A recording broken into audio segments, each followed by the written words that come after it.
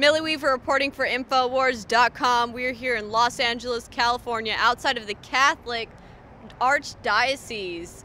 Now, this is a place where recently, actually not too long ago, in 2007, they settled a case that involved 508 victims of molestation. These were mostly all children that were molested by priests and members of the Catholic order. Now, this was a huge figure that they settled for. It was around $660 million, which is an absolute record-breaking amount of money that went toward these victims for the trauma and abuse that they underwent. Now, the big controversial thing here is, how did so many children get molested and how did it go on for so long? Well, there were efforts to cover it up by the church, and this is just an example of how these positions of power and these organizations out there, they are going to do anything they can to cover things up for the betterment of their organization. Just as you would see members of different political parties covering things up, and members of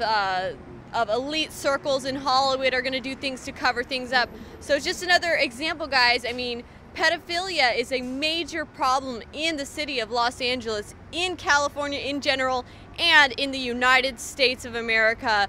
Also, this is continuing because even in 2013, there was a case where 4 children that had been molested were now asking for a settlement of $10 million again for more molestation cases. I mean, how many of these people haven't even come forward? And I'm sure it's still probably happening to this day.